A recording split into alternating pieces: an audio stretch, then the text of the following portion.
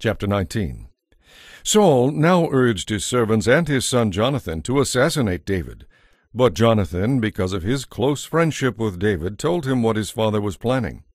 "Tomorrow morning," he warned him, "you must find a hiding place out in the fields. I'll ask my father to go out there with me, and I'll talk to him about you. Then I'll tell you everything I can find out." The next morning Jonathan spoke with his father about David, saying many good things about him. "Please don't sin against David," Jonathan pleaded. "He's never done anything to harm you. He's always helped you in any way he could. Have you forgotten about the time he risked his life to kill the Philistine giant, and how the Lord brought a great victory to Israel as a result? You were certainly happy about it then. Why should you murder an innocent man like David? There is no reason for it at all."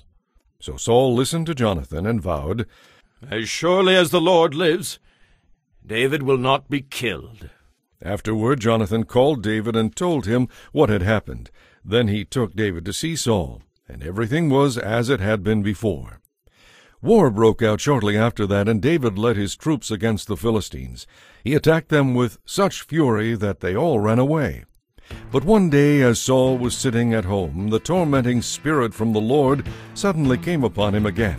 As David played his harp for the king, Saul hurled his spear at David in an attempt to kill him. But David dodged out of the way and escaped into the night, leaving the spear stuck in the wall. Then Saul sent troops to watch David's house. They were told to kill David when he came out the next morning.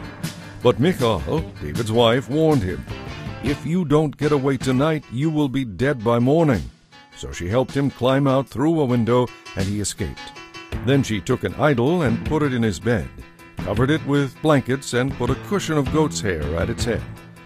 When the troops came to arrest David, she told them he was sick and couldn't get out of bed. "Then bring him to me in his bed," Saul ordered. "so I can kill him as he lies there." And he sent them back to David's house. But when they came to carry David out, they discovered that it was only an idol in the bed, with a cushion of goat's hair at its head. "Why have you tricked me and let my enemy escape?" Saul demanded of Michal. "I had to," Michal replied. "He threatened to kill me if I didn't help him." So David got away and went to Ramah to see Samuel, and he told him all that Saul had done to him. Then Samuel took David with him to live at Naioth.